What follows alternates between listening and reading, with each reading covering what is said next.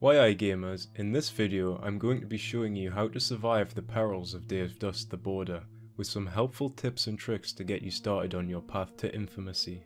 So you're a new or returning player and are overwhelmed with the options presented in front of you, which is understandable given your position.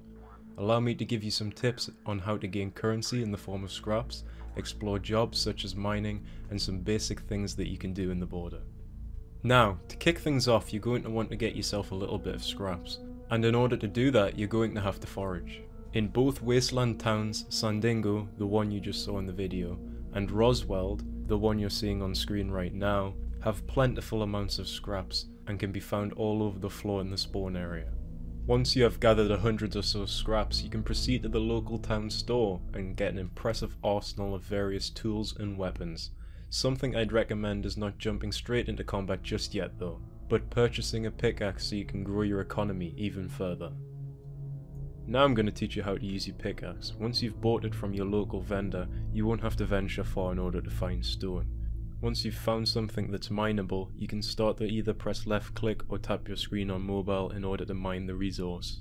The cracks in the rock will signify how far into the process you've gotten.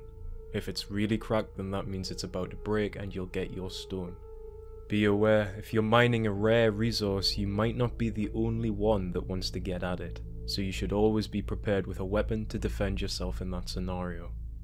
Once you've mined the rock, you should see a GUI come up in the bottom right of your screen signifying how many rocks you have.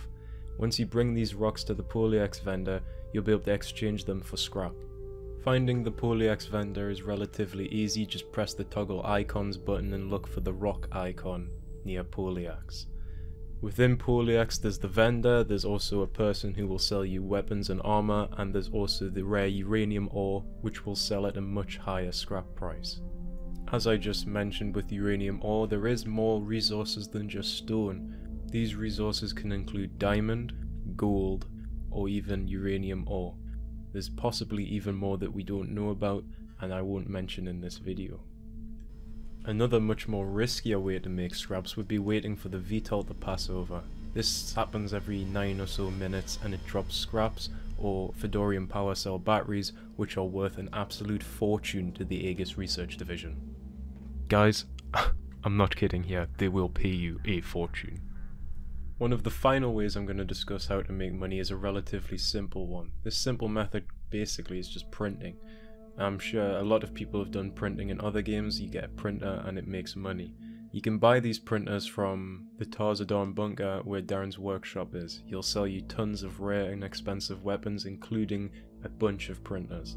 Now if you only need one type of printer, which is the starter printer, the rusty one, you'll have to go to Sandingo and you can buy it from there as well. Once you buy the printer, you'll get a duffel bag. When you left click or press on your screen if you're on mobile with this duffel bag, it will put the printer down. This is an irreversible process, so make sure you're at your destination before you left click. Once you've placed your printer, simply tap the screen on the device and it will start printing. Then all you need to do is collect the scraps that it prints and repeat the process.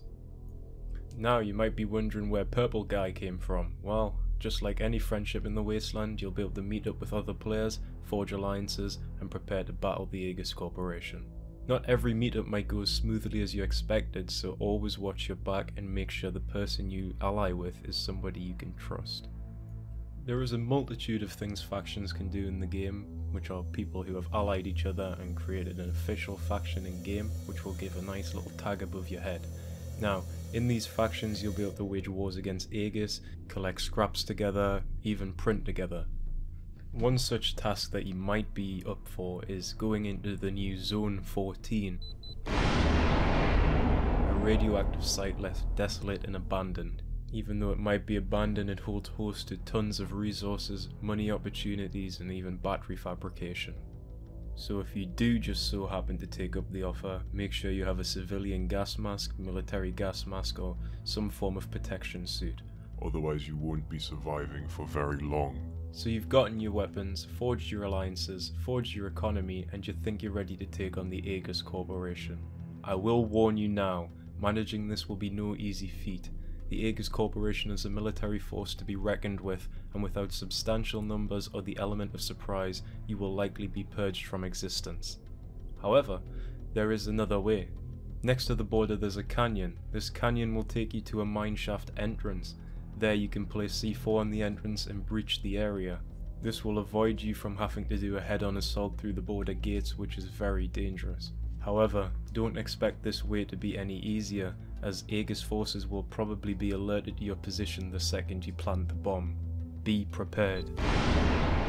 Be aware that this is not the only way into the facility, as our raider groups have reported that there is multiple entrances. It is up to you to find these entrances and utilize them to your advantage. Once you have established yourself as an infamous raider, people will follow you. They will listen to you, look to you for leadership, and you will be the one to lead them into battle. A battle that has lasted over 2 years. Are you ready to turn the tide of the war? Raiders assemble every day hoping that their battle will be remembered, and that their battle will be the biggest in AEGIS' history.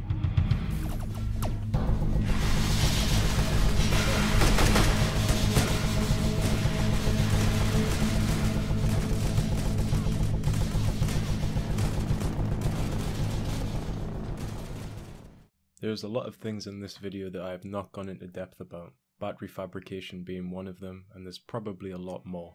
The border is absolutely filled with content. Most content players will never actually find, unless they have the intelligence to go looking for it. If you want to check the tutorial from last year for more information about stuff that was going on last year, you can look in the description of this video. As of right now, I have no intention of making videos on the specifics of these functionalities, as I want you to discover for yourself. So gather your friends, join the border, and discover things you never thought possible. Oh, and one more thing, I need to tell you how the